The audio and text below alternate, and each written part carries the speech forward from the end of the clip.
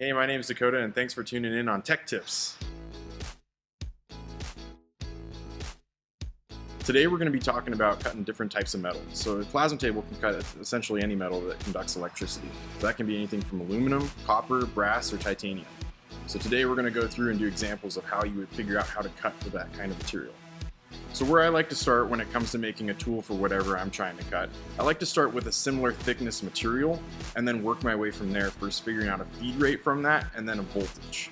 So where I'm going to start is bringing in a square, a 2x2 inch square, and I'm going to set a tool path on it for 1/4 inch aluminum, just because that's close to what we're cutting with this 3/16 aluminum here.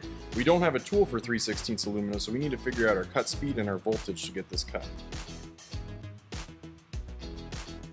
So I'm going in, selecting my 45 amp 1/4 inch aluminum tool, which is close to what we're cutting. It's a little thicker, so we're going to start dialing in our feed rate as soon as we get this in.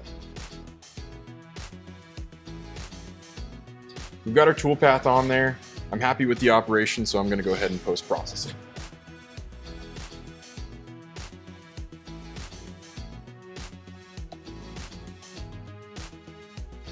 Once I've got my job 0 set, I'm just going to go ahead and run it. I'm going to run it without torch height control though, so really I can just focus on what the cut quality is first.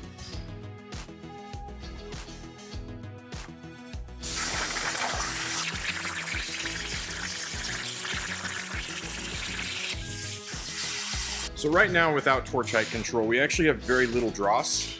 Our lag lines are looking pretty good. Ideally we're looking for about 15 degrees. And in terms of cut speed, I think we're right on. So the next thing we're just going to be focused on is what was the voltage for that. So we'll re-zero that out. We're going to go ahead and run it again, this time paying attention to what the torch volts is while it's running, particularly on straight lines.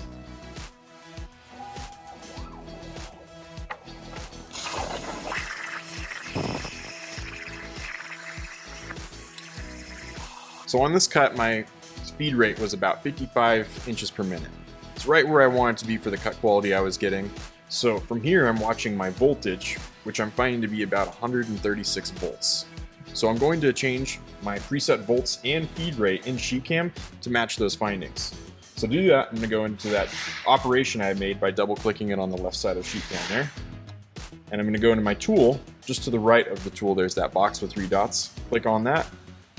I'm going to change my feed rate right in there, and I'm going to change my preset volts to match what I was seeing. I'm going to hit OK on that jet tool window, and I'm going to hit OK on this jet cutting window to apply that operation. From here, I'm going to post-process it again. I'm going to go ahead and run my cut with torch height control on and see where I'm at.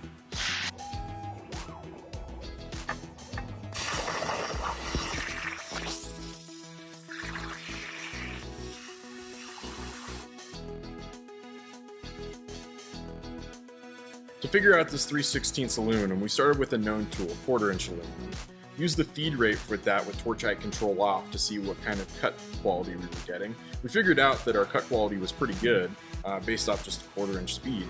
Minimal dross, good angularity, but if we wanted to adjust that, we could have gone into the manual tab, adjusting the feed override, and then from there, paying attention to what the voltage is without torch height control. And finally, we can go in, adjust our cut speed and our voltage in SheetCam to get our final cut quality we were looking for. Thanks for watching Tech Tips, and if you have other materials we didn't cover today or any other detailed questions that we didn't go over, feel free to reach us in support.